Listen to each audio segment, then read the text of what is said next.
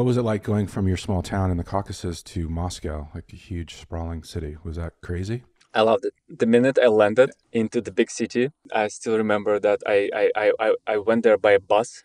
It's like 20 hours something a bus. I have a bag, not a suitcase.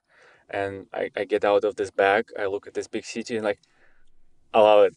Finally, there's some things to do here. It's going to be fun. Hey there, good people in crypto land. I'm Matt Leising. This is my podcast, Decent People. Welcome to the conversation. If you've been following the NFT marketplace for any time, you know that there's been ups and downs. And more recently, there's been some controversy with certain platforms that have been toying around with the idea of what creators of NFTs get in terms of royalties. This was one of the coolest things about NFTs when they came out, in my opinion, was for the first time an artist, say a photographer or a digital artist like Beeple, could earn royalties on their NFTs as they sold throughout their lifetime, as opposed to traditional artists who, can sell an early painting for maybe a couple $100 and that painting could go on to be worth millions, but the artist doesn't get a cut of any of those secondary sales. So NFTs, because they're based on smart contracts, had this option to make sure that the artist, the creator, got a certain percentage, maybe 5 or 10% of all secondary sales. I always thought that was one of the greatest innovations in NFTs, and really kind of put the balance back in favor of the artist here, rather than collectors or, maybe art speculators. Not that speculation is bad, but I just never thought it was quite fair that an artist didn't get to reap some of the rewards when their works went on to be very valuable. Today we have on the show Alex Salnikov. He's the co-founder and chief creative officer at Rarible, which is one of the bigger NFT platforms. And we talk about NFTs and we talk about his past and everything. And he illuminated for me something that I didn't know, which was that there is a conflict between the smart contracts that are used to operate, on the one hand, the NFT that the artist creates, and then on the other hand, the smart contracts that run a platform like Rarible or OpenSea. Those are not the same. And so I'm going to leave it to Alex to explain it much better than I just did, but I thought that was a very interesting point and something that I learned about in this conversation. We talk a lot about NFTs and how he got into crypto. I hope you guys enjoy the show, and thanks for all the support. Hey, Alex. So where am I talking to you today from? Hey, Matt. I'm in our office in Williamsburg, New York now. That's really funny because we just had a story come out today about Williamsburg being like the central spot for crypto in New York City. So it's great to talk to somebody from at the epicenter. I can definitely confirm our place here. It's called the Brass Factory. It's like a community of Web3 startups. We're all here together. There's multiple. Well, before we get into Rarible and NFT world, I'd love to just, talk to you about your past and your background and where you came from. So where were you born? I was born in a very small town in Russia, in the southern part, where the Caucasian mountains are. Maybe you heard about Sochi. So that's like 100 Okay. kilometers from that. Right. That's where the Winter Olympics were a couple of years ago. Mm, yeah, it Yeah. became much better Yeah. after Winter Olympics. Yeah. Cool. Um, and did you have brothers and sisters growing up? I did. That's a fairly large family. I have two brothers and one sister, so four people. Okay. And did they go into tech as well, like you did? Uh, my my older brother is in tech. Yes, he's a front end engineer, and my younger brother and sister they're still in their school, but my Okay. brother he's like aware about crypto. He trades crypto. Yeah. So does he give you like late night texts about what should I do? Should I buy Solana or should I sell Solana? That kind of thing. Yeah, yeah. He recently Yeah. asked me about if I heard about Mastodon and what I think about it. Yeah.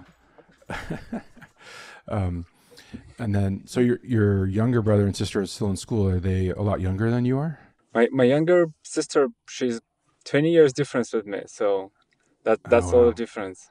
Oh, yeah. Was there a little mistake there on your parents' part? That was very deliberate. When we went to the college, they they said, "Wow, we're we're bored. Let's have more." That Oh, was so really? cool. Oh, wow. That's I could think of other things to do if I was bored than have another baby. um, what did speaking of your parents, what did they do while you were growing up? My mother, she's like medical practitioner, and my father is doing construction, so not much Okay. tech related stuff. But I Okay. think my background is heavily influenced my grandparents, my grandmother and my grandfather. Uh, my grandmother was the elementary school teacher. I studied at her class actually, and my Oh, really? grandfather, he is the mathematics teacher. And we were doing like Olympic style unusual math tasks when I was young. I think that helped me a lot. Oh, cool. Um, I got to ask, if your grandmother was your kindergarten teacher, was she easy on you or like extra hard on you? Because I think it's going to be one or the other, right? Extra hard than me. I had Yeah. an idea that that's where that would go. Um, and then with your grandfather, did you kind of have a natural proclivity to math? Was it something that came easy to you, or how did that work? It's actually unclear. Uh, I remember that I was even a little forced to do that. But when I ask my parents, my grandparents, they say, "Oh, you were so curious. Like you liked that. It was easy for you. You was into that." So, oh, they, nobody knows the truth now. Yeah, it's funny because my older son will do math problems for fun. Like he'll look up hard, things that aren't solvable yet or whatever, and he'll just kind of chew on them, and it's really interesting because I was certainly never that way, but he really likes it. So, um, and then what? So, what was the name of the town you grew up in? And like, what you said it was a very small place. What was that like? Was it like rural and nice and kind of calm and peaceful and everything like that, or what was the surroundings like? It's rural. Like maybe there was below five buildings higher than 2 stories. Oh, wow. uh, very flat, rural. Most of the people there are into agriculture because there's like a good soil. You can literally like feed yourself out of your backyard and you can sell that. So that's what most of the people done. For me, rather than nice and nature, it was like completely boring and dead. That's how I felt it growing up. Like, That's what I oh, was going to why ask. are you? Yeah, I was going to ask. You either probably loved it or you thought it was completely boring, right? Yeah, yeah. Definitely the second. Yeah. Okay. Um, and then, so did you like school? Were you good in school? Like, what was that like for you? I think I liked school. I was definitely good at it. Uh, I finished with like a golden medal, you say, so more or less excellent marks for um, all the different subjects. I loved it. I loved precise subjects mostly, Mm. but I was good in literature and languages too. Um, yeah, probably it's all heavily influenced by that's the most interesting things to do to keep your brain busy when there's nothing to do. Right. Study. Right. Did you gravitate to computers? You were born in '94, so they would have been, was that something that was like in your life in that point, or did you have to go to school like to kind of get exposed to like computer science and things like that? I've got my computer at fifth grade in school, so right after the elementary, Okay. and Okay. that was maybe the second person in the class that got a PC. That was fairly early. Big thanks to my parents. They thought that this is the future and that we absolutely have to have it. And Mm. it wasn't even something heavily affordable at us. My parents had to take a loan to get a computer, but that was probably the best decision uh, for our future. Yeah, that's cool. Um, and they got it in like to give to you, or because they thought it was just the future and they needed to have it in general, or did they see something in you that they wanted to encourage? For sure, that was me and my older brother. Uh, he is just 1.5 year older than me, so we were on par and everything. And they thought they're not into computers. They thought that we should have it as people that grow up. Like a year after we got connected to the internet, and that was wow. What was it about like computers and the internet that really appealed to you? It's a good question. I think just all the same ideas about being bored of having almost zero inputs, and now Mm. there was like massive amounts of inputs, new information. The internet connection was very slow. I still remember, this like it's a dial-up modem, Yeah, which makes yeah, these yeah, weird sounds when it's connecting. Yeah, yeah. 56 Let's do kilobytes. that for listeners. It was like something like that. Something like that. It if you've heard it, You you'll did never it, forget it. nailed it, Yeah, nailed it. thank you. Yeah, I remember those days well. Um, and so, yeah, that must have been really fun, and it opened up a whole new world for you, right? Because you could sort of, at that time, I remember you could sort of be anonymous. You could go into chat groups, or you could talk with people from anywhere around the world, and they wouldn't know that you were a young kid in Russia, right? Absolutely. I think for the beginning, most of the part I was playing games, of course, Hmm. but Yeah, that makes you that makes you like agile. It develops your skills of being like snap and making decisions. It develops your skills of using keyboard, mouse, and then I dive this wormhole of even Wikipedia. Oh, here's an article mm. about something in the world. Oh, okay, here's the reference. Let's read the reference. So I could spend a lot of time just like jumping around references and looking, reading text, all that things. Yeah. And at some point we started to, you know, uh, there was a concept of you need to crack the game to play it because it wasn't licensed and distributed, so you needed to like add some files to the game, Okay. and then that cracked the Windows, and I needed to reinstall that. So you were breaking stuff, but then fixing it, and like that was that sort of your entree into coding and getting kind of into the weeds of the computer world.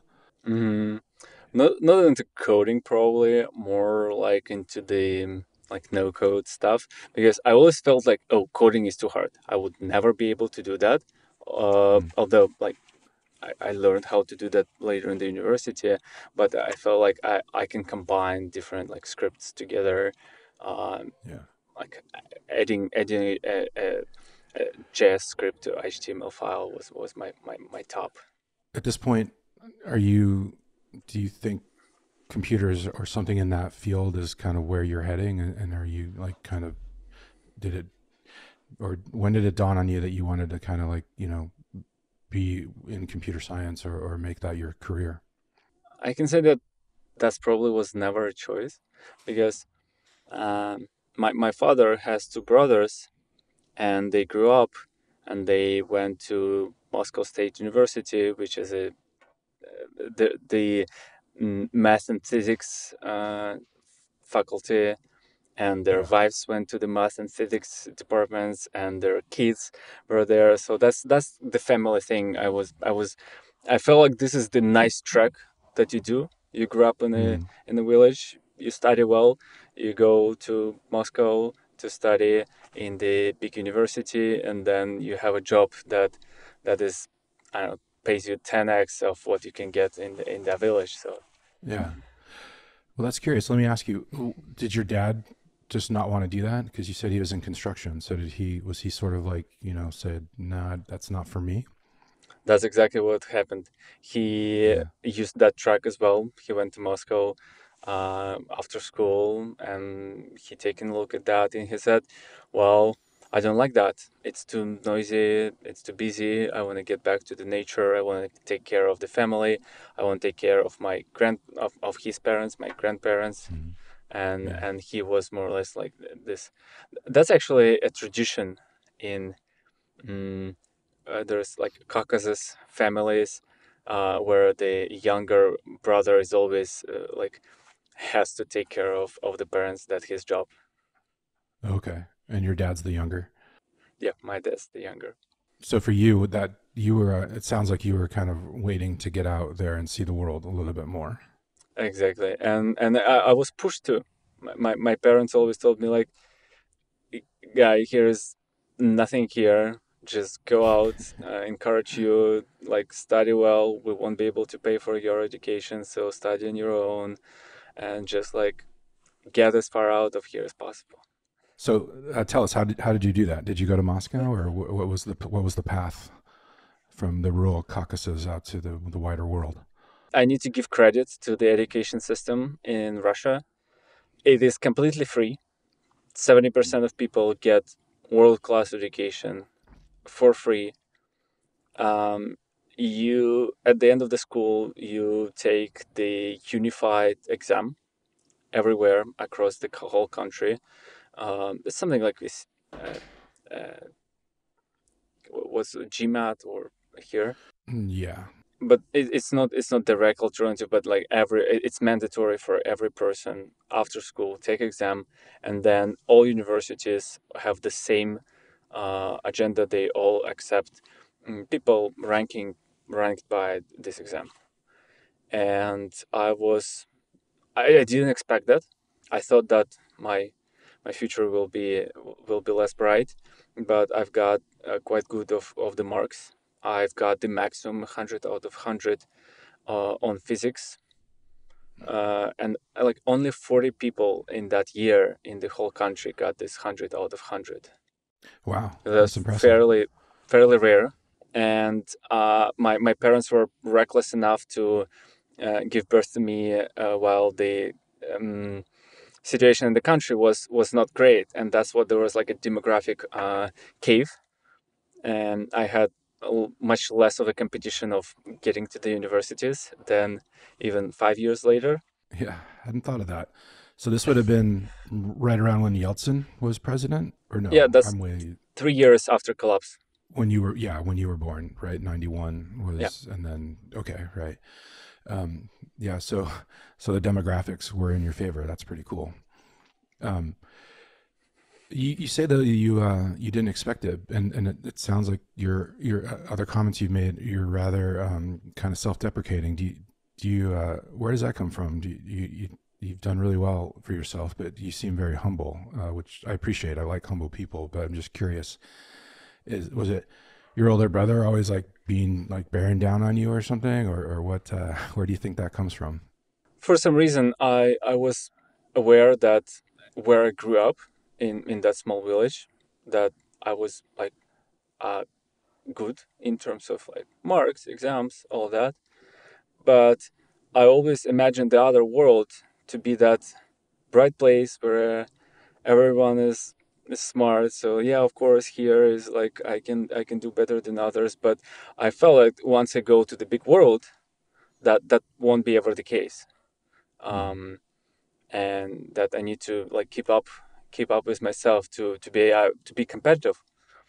I felt like my parents were more or less struggling in general in that environment, and I thought that this is how life looks like. You have to grind your way through. Everything is difficult. You have to be really good at everything to be able to succeed. You have to study hard. You have to do everything in a hard way to get somewhere. Yeah, yeah, totally. And so I'm curious, once you made your way out into the wider world, how did you feel like you stacked up against competition? First couple of weeks in university, I thought that's like a disaster. I don't understand anything. There's advanced math, and that I wasn't prepared for. And some of the other people, they went to the school with more like advanced math that was preparing them for university. I was like, oh shit, that's not great. Mm, but a couple of weeks into it, I've got a little better, and my older brother helped me. He went to the same university a couple of years before.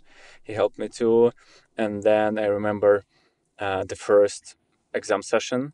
in a half a year, first semester, I realized that a third of the people got like um, expelled, got expelled from Oh, really? university because they didn't meet it. Oh, yeah, they failed their exams and got kicked out. Yeah, they got kicked out. And I was all right. It feels like I'm doing even better than them. That's surprising too. Yeah. Okay, I can do it. And so now you're in Moscow, right? Yeah, at this point I'm in Yeah. Moscow. I'm 16, 17, so that's 2010. What was it like going from your small town in the Caucasus to Moscow, like a huge sprawling city? Was that crazy? I loved it. The minute I landed into the big city, I still remember that I went there by a bus.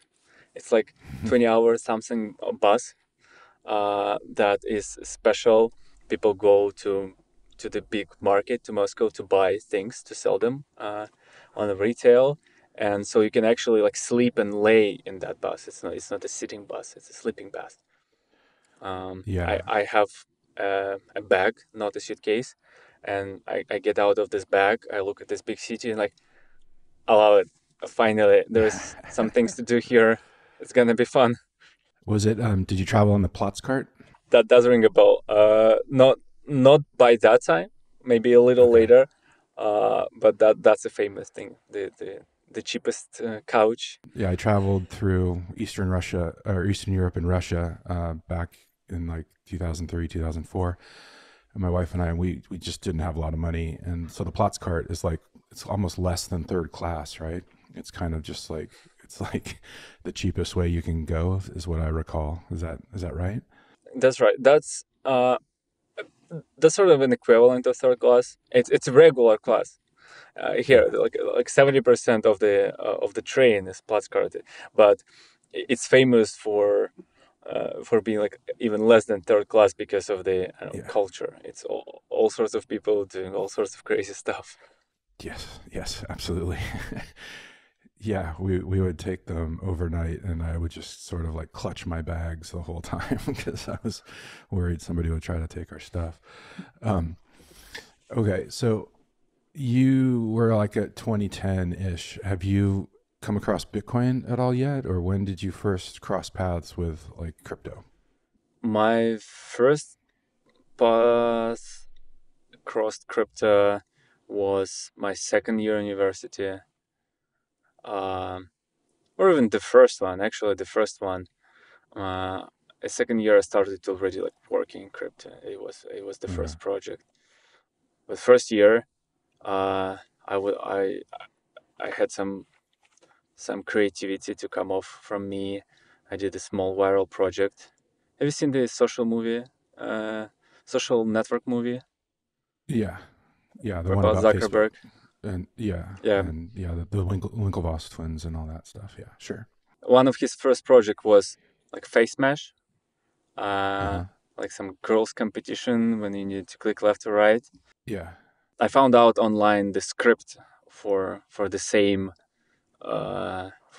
website. I scanned through our university catalog and filled that up with like 5,000 pictures, and that blew up, went really Okay. viral. That's how I met my Yeah. partner, my first business partner. Oh, really? Yeah, I remember here in the States, there was one called Hot or Not, and you would swipe, left or right to judge whatever person you were looking at if you thought they were attractive or not. And then they'd have like a score. So it's kind of like that, right? Yeah. Exact same script. Somebody Yeah. created that after a movie. And then, so what's the connection there to crypto? That went viral uh, across our university. Mm, And my business partner, with whom we spent multiple years doing startups after, he reached out to me and say like, "Oh, you seem like you're a witty guy. Uh, let's maybe do something together." And he introduced me to crypto. I started to read up about it, and we decided that we will make an exchange because there are some other guys that made an exchange and earned like $1 million, and that's a holy grail of of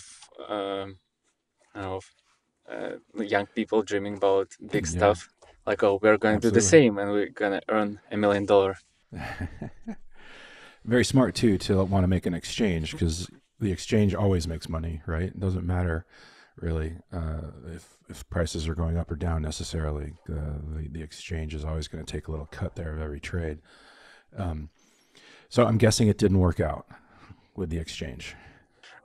It didn't. Well, for some part it did, but not. We didn't earn $1 million. Yeah, we learned how to do projects more or less. Yeah. I was coding it myself, the back end part of that, and we were doing it locally in Russia, and it was supposed to facilitate just exchanges, flat rate, not something order book based or something.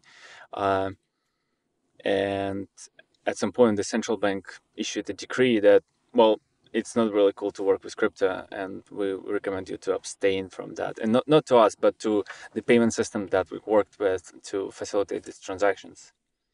Yeah. And that more or less killed the project. In the same time, it pushed us to go global because it was clear that, and the regulation here is an obstacle. Yeah. I mean, I'm curious on your perspective as a Russian, like what is it in the Russian government's view that they don't like crypto? Because I think they've kind of come and gone, like they've had somewhat conflicting opinions on this over the years. But what do you think it was initially that they didn't like about it? I think in general there is a lot of capital controls because the economy, the Soviet economy, and after that Russian economy inherited that idea that the open flow of capital is not a good thing, because if you allow that, then the capital would just like fly out of the country. Mm-hmm. Right. And because of that, and very open nature of crypto was kind of alarming. That if you took a bribe and then you want to get that capital out of the country, that's very easy to do with Yeah. crypto. It's a threat, basically, right, to their system. Um, okay. So and then, so you said that this sort of opened up your eyes to wanting to be global. Is that something that now are you thinking, okay, well, it's time to leave Moscow and go somewhere else, or what's the thinking like there at this point? The thinking is more like, not that I need to live per se, but I would just target the projects to be global. It doesn't matter Okay. where I am, more or less, but I can do them in English. I can target the global audience, and I basically wanna work like outside. It's not like you want to go to London or New York City. It's more that you just want to expand the horizon of who you're reaching with the projects you're working on. Yeah, it felt like internet finally enabled us. We don't really care where we live. We Mm-hmm. can be global, from any place, and that was the dream.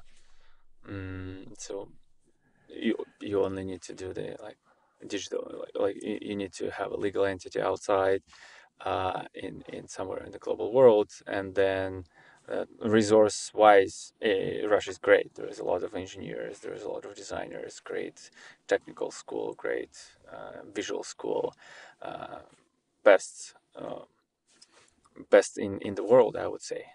So from the exchange that didn't work out, then uh, we're getting close to maybe when Ethereum was coming out, and did that change your view of like blockchain and what could be possible? I mean, obviously, we'll get to Rarible and NFTs, which wouldn't be possible without something like Ethereum or smart contracts. But was that sort of the next step in the evolution for you?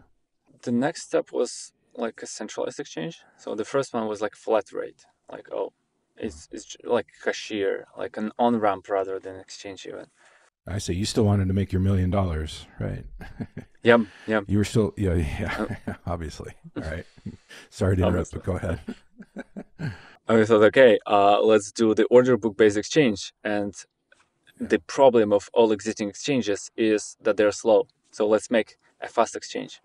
I think many people in crypto thought that, that's the actual issue. Everything is slow. There was a lot of Ethereum killers, that thought that the only problem is scalability. So we've built up amazing matching engine supporting short sales and leverage, a million trades per second in memory execution. and like zero liquidity. Yeah, the most important part. That's Yeah. the important part. Okay. So how does the centralized exchange work? Do you guys did you make did it work out this time? No, that didn't work out. That was that was 2014, 15 times. Um, Okay. Still mostly learning. Oh, you need to hire some people. You need to make the design. You need to do the product.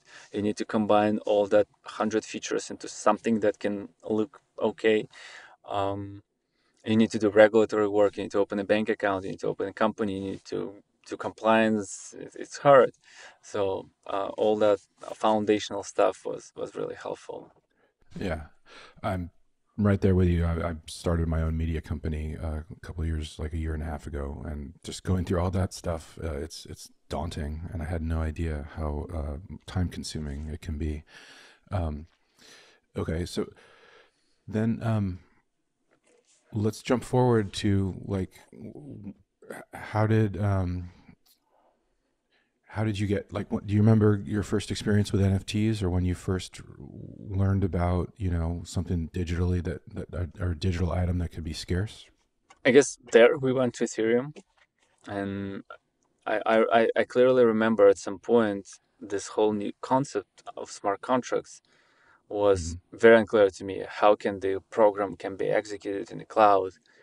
I didn't understand what are the limitations, what can be executed, what cannot be. I mostly knew crypto, and I remember that I was going around. I was asking people like, "Oh, what should I read? Which book? Can you recommend me something on smart contracts?" And nobody was able to tell me something. Somebody said, "Oh, just hire me instead. Like I know all about them." I was like, okay.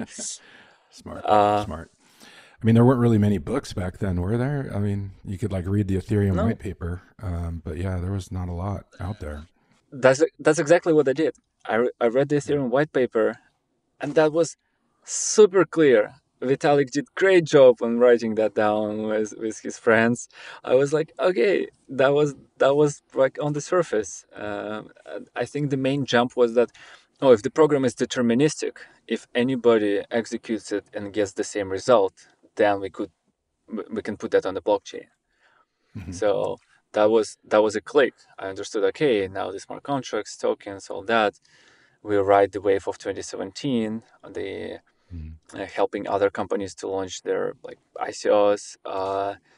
That was that was rewarding. We didn't want to launch ours because it's a big commitment, and it didn't feel I didn't feel ready back then. hmm. And then after 2017, there was so much noise. I barely kept tracking the media because there was a lot of false narratives, a lot of noise, a lot of things that are not true, that aren't working. And then 2018, crypto winter, everything's quiet, and like now, but now is much more noisy, but quiet, very quiet. And I found out about DeFi, about in 2017 you needed to download Mist and wait for the network to synchronize like 200 gigabytes of data, and then to add Yeah, smart contract inside uh, your your wallet past the ABI, and then call the function to participate in the crowd sale. And that was hard. And just a year or a couple of years later, I'm seeing MetaMask. You can connect your to a website. You can use on ramp wire to buy some stuff, and you can take a loan as collateral. So all this vibrant ecosystem, and every wallet has a collectibles tab that is empty. There's no collectibles. And then CryptoKitties, of course, when everyone was able to interact with digital items. And then there was a bunch of CryptoKitties clones, like exactly same. right, But the CryptoKitties explained the concept very well. It's the cat has a DNA. It's almost a living creature on the blockchain. right. It's funny how far back we went from that vision to an actual like, oh, it's just a blunt picture. Yeah, I mean, people And make fun of like it's just a picture of an ape, right? But it all started with a picture of a cat. But you could, I remember people making fun of CryptoKitties a lot. They just thought it was like some joke, but uh, it was cool that This was actually, here's a digital item that is actually collectible and scarce for the first time. And that's because of the blockchain, which I don't think a lot of people understood. You can breed them. They have DNA. When you breed them, they exchange DNAs. Yeah. It's like Tamagotchi. Yeah. Right. Pokemon. Um, and so okay, that all opened your eyes, and you understood now that smart contracts were deterministic, and the call function and all of that is key. Um, when did you get involved with Rarible? Like, was this? Were there a couple steps in the process here? Or are you getting close to joining them? How did that all work? Yes, 2018. That was a crypto winter. We're getting closer because Rarible started 2019. Okay. That also was my sabbatical year when I was doing not much, keeping my body healthy. I decided that I'll deplete myself from dopamine, like no movies. I stopped smoking. Uh, I was a heavy tobacco smoker. I was playing a lot of computer games. I decided to drop all that and be like the sports. The easiest way to get content for me from a loud list was reading a book or reading something in regards to work, because I felt like I'm lazy. Like all my life I felt that I'm a lazy person. Um, and I said I'm gonna push myself. I'm gonna train my will, and I'm gonna like forbid myself to do any easy thing to get the gratification, and that paid out so well. uh I got so bored. I finished the masters. I got my driver's license. I got the US visa, and I went to US just because I had nothing to do back then. I was researching all that space Mm-hmm.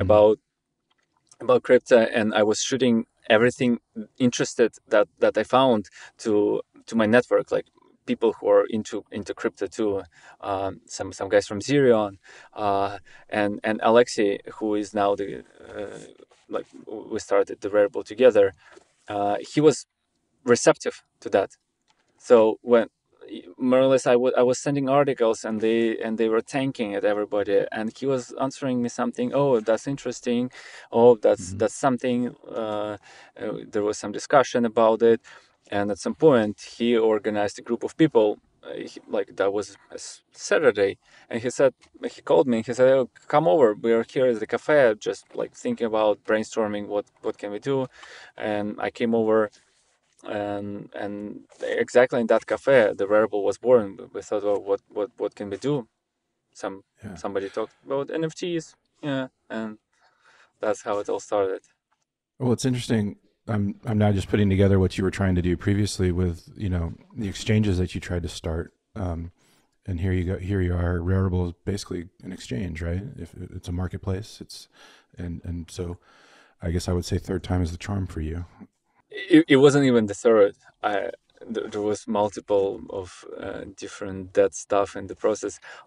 At once I calculated that there was 10 projects that died at different stages, but usually you have a branding, you have a deck, you have a Mm-hmm. logo, you have an idea, you start to work on it, and maybe you don't raise funding or something. They all died at different stages. So that's more or less Yeah. like 10th. So that's a good thing for listeners to understand. You gotta be willing to fail 10 times to succeed or more, right? I was just so interested I wasn't ready to stop. Yeah. Yeah. That's also the passion is key. Um, so what do you think is going on now in the NFT world? Obviously, we've talked about the crypto winter. Prices have come down a lot. Interest is sort of waning. And then I'd love to hear your views on what's going on with some platforms that are uh, sort of, uh, the thing I thought that was really great for artists in the NFT world was that the royalties were kind of baked in to the code, right? And you would have royalties on an initial sale, but then you'd also have royalties on secondary sales, which artists in the real world, never get. once you sell your painting and it gets sold on, that's, you don't get any cut. So I always thought that was a fascinating part of the NFT world. But some platforms out there now, like OpenSea, flirted with changing the way that it pays artists royalties. So I'd love to hear your thoughts on that and what you guys think at Rarible about that. I feel like all this royalties is a big un um, it, just a big unfortunate coincidence. The fact that royalties could not be enforced on chain, just the way the network works, the smart contract of NFT and smart contract of marketplace, it's two different smart contracts. And smart contract of NFT, which regulates the actual transfer, doesn't even know that that was a sale. It's just a transfer for it. You can transfer it from from your wallet to another your wallet, and obviously you don't want to pay royalties when you transfer that from one wallet to another. And Yeah. when you're making a sale, it's really hard to tell. Oh, well, was that a sale or that was just a transfer? So more or less, it's the choice of the marketplace to pay the royalties or not to pay royalties. And there was some marketplace that didn't pay royalties, and that surprisingly got not because they didn't want to, but just because they didn't implement that feature yet. It's hard. You need to prioritize what you're developing, and they deprioritized that feature to pay royalties, and they've got a substantial market share, and now it's like it's the game theory. Somebody's not paying. Well, how does that work? Because I guess I don't understand it. Because I thought because it's a smart contract that is controlling the NFT, that you could program in to make sure that part of all future sales went to the creator. Is that, am I wrong about that, or am I missing something there? The thing is that uh, NFT smart contract is basically it's very simple. It basically says the owner wallet 0x123 owns an item number 500, and there is a transfer function that takes where we transfer from to where we transfer to, and I can say, okay, just transfer this item number 500 to the new owner 0x124, no, not 123. And because of the composability, that's basically the only thing that the NFT contract knows and sees. It's composable, it's abstracted away. It has this internal storage, and outside there is only one function, transfer. Yeah. So when you sell an item on Rarible or any other marketplace, this marketplace is given the permission to transfer that on your behalf. And whenever you sell it, it just calls this transfer function, and this transfer happens. And the smart contract of NFT doesn't know what was it a sale or was it just a transfer from your wallet to another wallet. So there is no such enforceability. You can't create the code that only transfer that if there was royalties paid, because you don't know that there was a sale, you don't know the price, you don't know how much needed to be paid. The only thing you can do is you can basically say, oh, if there's a transfer from Blur, then just don't make that transfer. So you can block certain marketplaces from being able to sell your item, but you can't block them on the intellectual basis that, oh, that was a sale with royalties or that was a sale without royalties. Yeah, so that makes sense to me that you wouldn't want to pay royalties on a transfer. But how, just the last thing here, like how, if I'm an artist and I have sold my NFTs, like where does that come in? How does it come in so that I do get royalties on a secondary sale down the line? What's my question? I guess is like, what has to happen for that to happen? It's a social contract. It is basically the feature of marketplaces that pays out royalties. The feature of Rarible, you can go to Rarible, you can click, that's my contract. You can click settings, set up royalties, 5%. And every sale would send 5% to you. The same with OpenSea code. You can go there and you can set up royalties there. So you need to go to the marketplace and you need to find out how this specific marketplace treats royalties, and you can set this up to your wallet. There is a royalty registry. It's like cross marketplace smart contract from Manifold that you can set up your royalties at, and some marketplaces will pick that up, but it's again it's a choice of marketplace. Okay, yeah, that makes sense to me. So the royalty function is a marketplace function. It's not embedded in the NFT itself. Not yet. There is.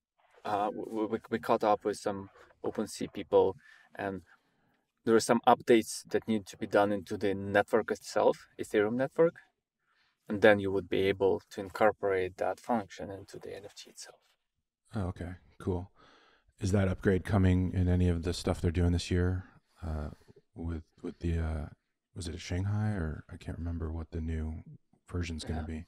I might be mistaken, but I think it's the proto-dank sharding that needs to be done. Oh, okay. I think it's coming this year. What's your outlook on the general NFT market in general now? Are you obviously the prices go up and they go down, but are you getting wind of like cool projects or maybe more uses for your NFTs? I know utility is something that I've talked to with a few people about NFTs, because I think everyone realizes there's a lot of potential here, but it hasn't really been tapped as much as it could be yet. I think we had 2017 moment in the NFT market when there was a lot of projects that said, "Oh, we're going to do X," and there's basically a lot of projects that aren't doing nothing, and not even projects, but NFTs that don't yet have the functionality that is intended. And crypto art spiked because it is kind of an NFT that doesn't need a functionality, and that was why it's found the product market fit. The second one was PFP, because the only functionality it needs is put it on the avatar and enter a closed Discord with that one, a gated Discord. Right. And we're seeing more and more depth to the NFT. There is a project funded by 16Z which is called Story Protocol, which combines multiple NFTs into narratives. And there is Doodles 2, which would allow you to duplicate your NFT parts and assemble the new avatar with wearables that are taken from the boxes that are in NFT as well. So, and then the NFT is a standard. It's a shell. It's a way to take an item and send it to somewhere else. But an actual item is extendable. It has a depth like a ship, or like an iceberg that has the backwater thing, and this is growing, and there is more and more potential. There is potential. You can vote with your NFT in the DAO. We will see for sure some metaverse games where NFTs are wearable. You can use your 3D avatar CloneX in a game. You can use Nike shoes. So it's the general this like road to the metaverse, which is the digital alternative to the world we're in. But in the world we are in, there is a lot of physics. The items can interact with each other, and in metaverse they cannot yet. So long-term very bullish on that kind of.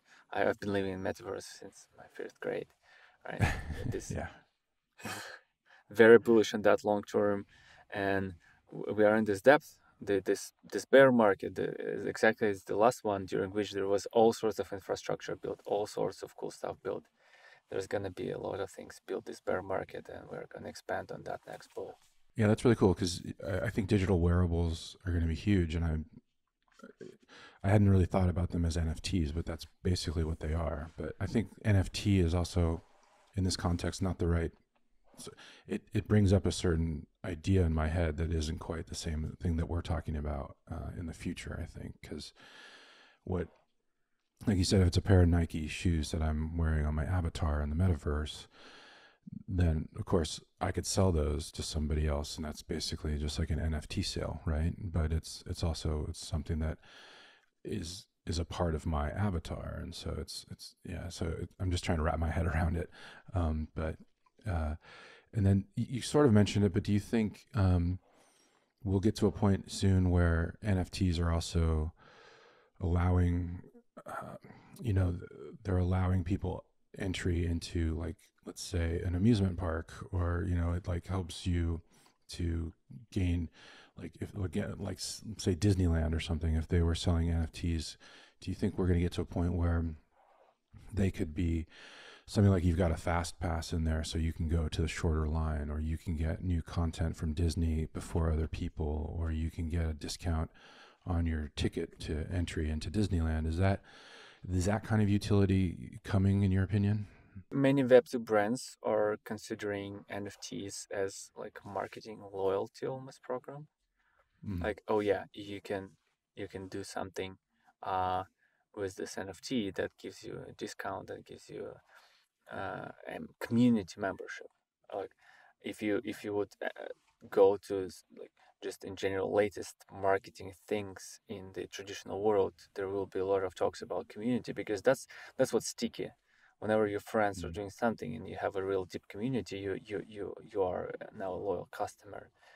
Mm, I am bullish on web, on digitally native use cases. It's always uh, hard to say, oh, um, there's cryptocurrency spiked, and now there is Coinbase, and everybody's buying crypto on Coinbase, and then PayPal saying, okay, we want to use crypto too, um, and it adds the functionality to buy crypto, but people still go to Coinbase. Um, Yeah. there is this almost, and people who go to Disneyland, they would enjoy Disneyland without NFTs. But there is a new generation, younger generation, that spends 90% of their time online, and those would be who will use NFTs to power truly digital, online first virtual experiences that are just new. It's not that we were gonna apply an NFT to the previously existing experience to transform it. That's my view. Yeah, that's a good point. And so you're saying, don't try to frame it with what we know already, because there are things coming that we can't expect, and that's what's probably going to be exciting for people. Yeah. Well, Alex, this has been a really interesting conversation. Thank you for sharing your past and your history with us. This is Alex Salnikov. He's the Chief Strategy Officer at Rarible. Alex, why don't you let folks know where they can find you online, or and how they can get involved with Rarible? Of course, Rarible.com is the marketplace. You can create items there. You can create your own collections there. You can create your own marketplaces there, the Shopify type. So it's all things creator. I'm me personally Insider0x on Twitter, and Salnikov.lens on the new sovereign social media, where you're the owner of your content and you cannot be banned and stuff like that. That's the latest thing I'm playing with. All right, I'll have to check that out. And just to end with, am I being presumptuous to assume that you've made your $1 million by starting an exchange? Um, Not by exchange, but I think like 2017 bull run just increased my general crypto holdings. So Your bags? I was able to achieve my dream. Yeah. Okay, right on. Way to go. Um, well, I'm really glad to hear that. And everyone, check out Rarible. They're one of the better. They've been really good on the fight for royalties with artists, and you should definitely check them out. And again, Alex, thanks so much. It's been a really pleasure talking to you. Thank you so much, Matt. It's been a real pleasure talking to you. I love this deep conversations that we can get into the weeds and just casually chat about things. It's great. I love it. Yeah, I love it too. Thanks a lot, man. I'll talk to you soon. Well, hey, that's it for another episode of Decent People. Thanks so much for joining us. Make sure to hit that subscribe button.